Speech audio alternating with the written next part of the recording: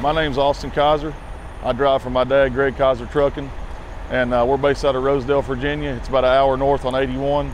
We mostly pull pneumatic tanks. We got about 5 or 6 trucks pulling dump trailers, and I actually run a local run quite often with this truck. We got it in 2018. We went to Louisville when it was new in the bobtail class, and we got second at Louisville in the new truck class. It's got a 6NZ 550 cat, 18 speed, 355 rear ends, I think. We put new stacks on it. We painted the motor to match the frame of the truck, put the double hump fenders on the back of the truck. We've fixed the inside up quite a bit, put a headpiece with watermelon lights, and quite a bit. There's been so much done, I can't remember all of it. I haul out of a rock quarry every day. I haul a material called dolomite. It's a good trailer. It stayed looking like that for the last 2 years. And we had it polished when we bought it from the factory.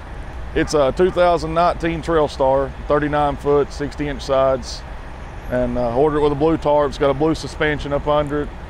I try to not get it in the snow so the salt don't eat it up, but we just done a little bit by bit, and it's become what it has in the last 3 years. It used to be just the base color of the cab and sleeper. Rush Peterbilt painted the front fenders and the frame, and actually a guy local to us, Elijah Leonard, he painted the double hump fenders for us on the back of the truck. But the darker blues, it's supposed to be called like a legendary effect or something like that. It's a Peterbilt color, but it's pretty rare. You don't see it very often.